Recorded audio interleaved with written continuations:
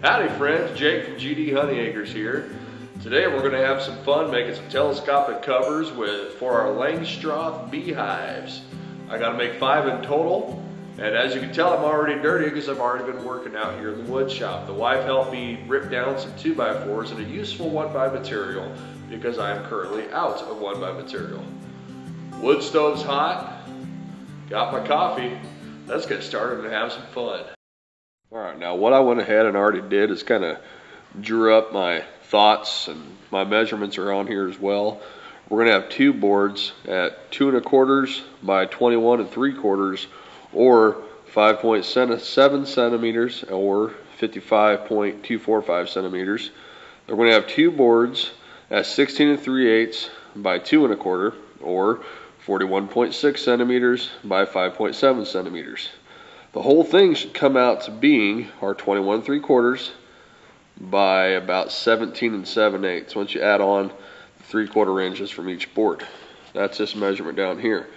Then I will have a sheet of plywood that I will put on top of all of that at 17 7/8 by 21 3/4 or 55.245 centimeters by 45.4 centimeters. And of course this is going to be all like 3/4 material for our boards or 1.905 centimeters. Alright, let's get started and have some fun doing this. Well, I was getting ready to start shooting this next clip and my phone went off.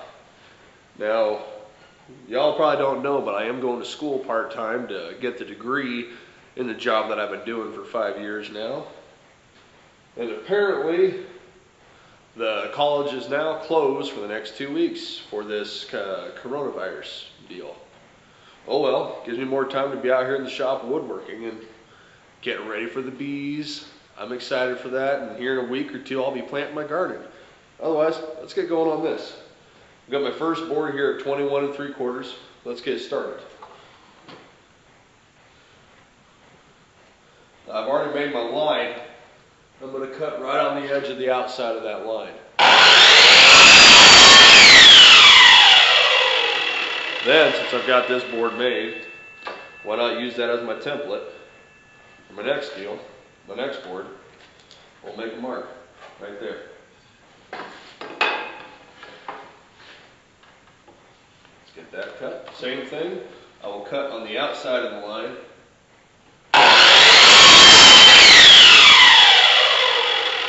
Got those 2 boards made. Now, I've got my 16 3/8 side. Once again, I've got a mark made, and I will cut on the outside of that.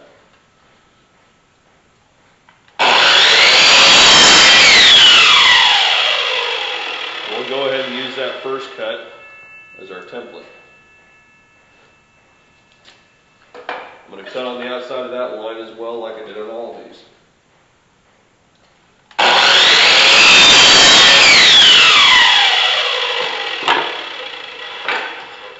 Just like that, we got the framework for our first telescopic cover cut. Let's go back over to my makeshift bench and start putting these together.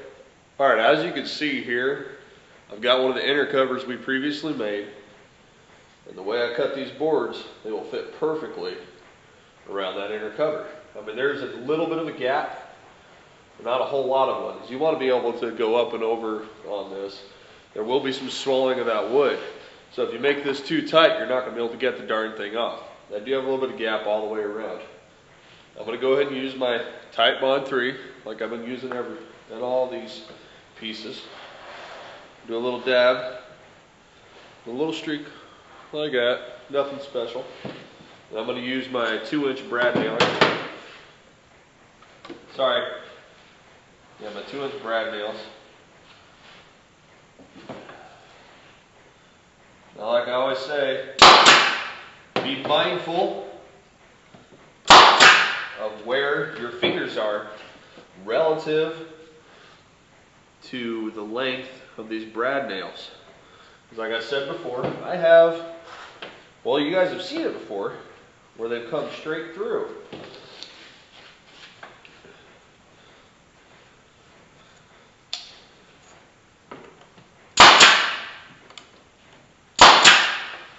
And come up at a weird angle. It almost caused us some issues before. All right, we went ahead and glued each side there. Now let's go ahead, get it all nice and even. Oh, see? Another perfect example. I don't know if y'all saw that. I'll show you in a second once I get this other one nailed.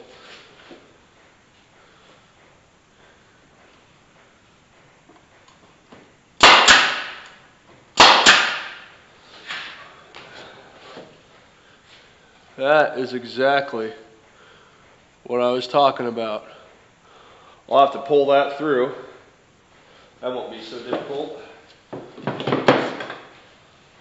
since brown nails are nice and thin anyway.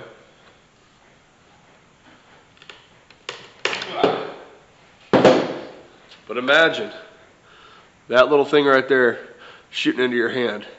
You're going to the doctor and you're having some surgery for sure. I'm going to go ahead and run a couple more in each one of these to make sure we're good. We're at least have 3 in each side. Just did it again.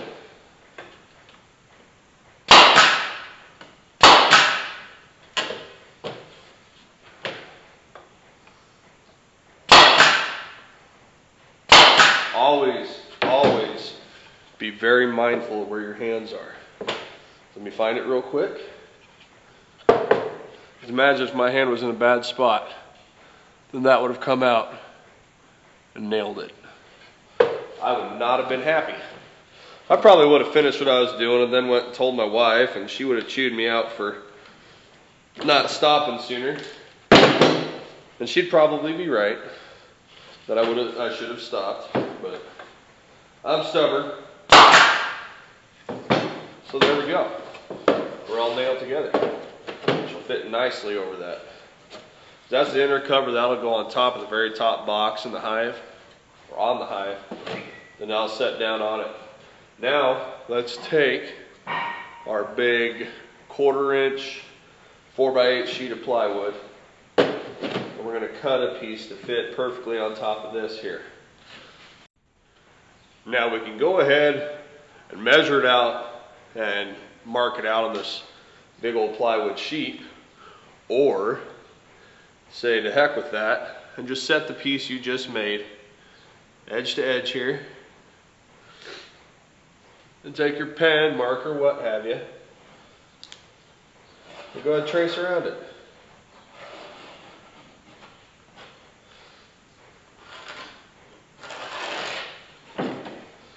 Just like that, we have our marks made.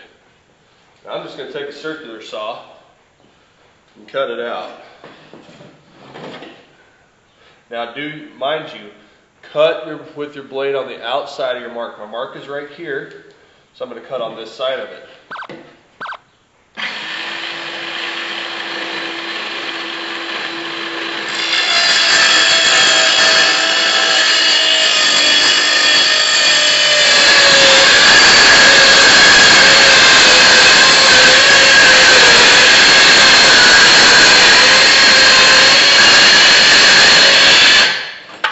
Like that. I'm going to come in this side.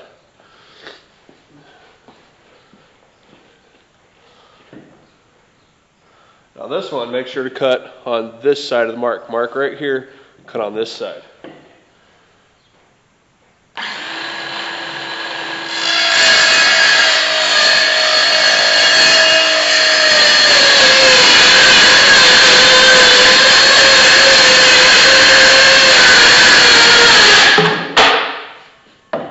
Guess what? Just like that,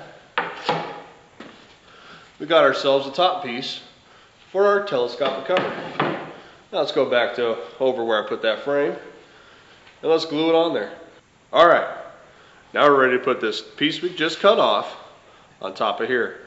I'm going to go ahead and do a very thin stream of glue all the way around to help seal it all.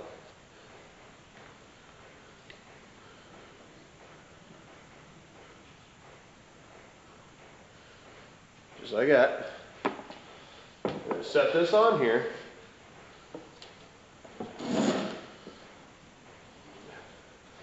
And what I'm going to do, I went ahead and put 2-inch nails in my brad nailer here, since it is a nailer as well. Sorry, not 2-inch, 1-inch.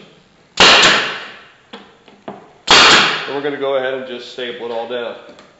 I hope I said staples earlier. There's a chance I didn't though.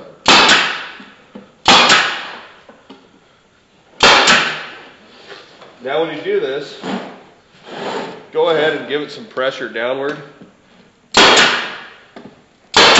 That way if you have any bend in your plywood, that you'll get it right nice and down to the framework you just built.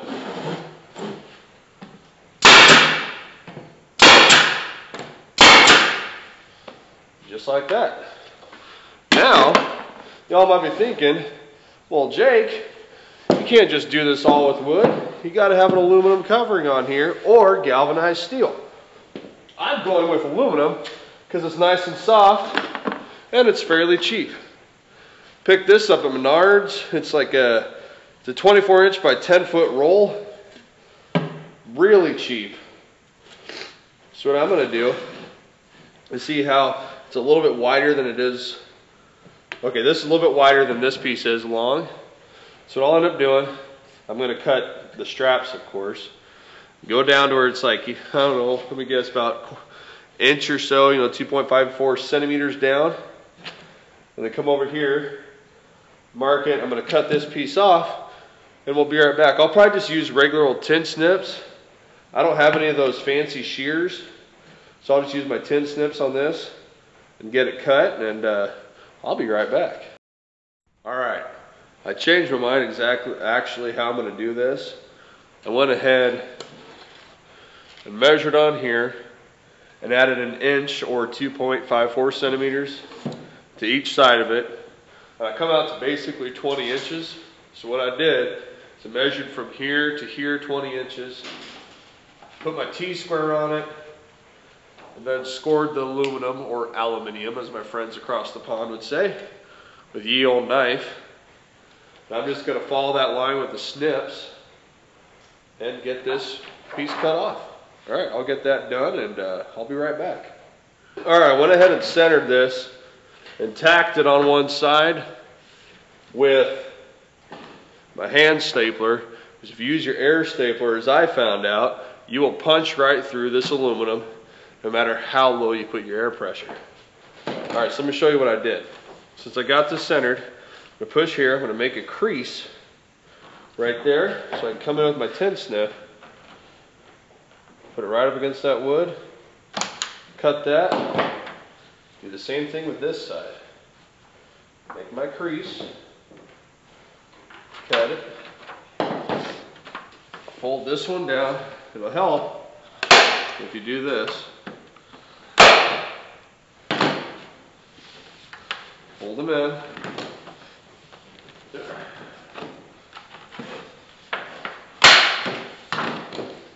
Do the same thing over here.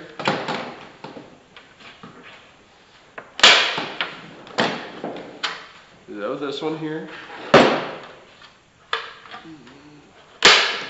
Then you can fold this guy in right here.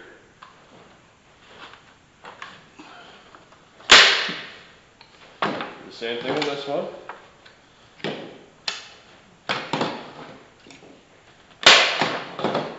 And then do that to the other side. Then go ahead and fold this puppy down. Make a crease there. Make a crease here. Now mind you, if you're doing this, it's a great idea to wear gloves. I can't find my gloves, so I'm just being extra careful when I get to these edges here. Because when you cut the edges with, say, your shears, you'll actually make them jagged. But if you run your hand along that, you will cut yourself, because that aluminum is going to act like a saw blade. It's like the same reason you get paper cuts. That paper is not a perfect edge. It's very jagged when you look at it underneath the microscope.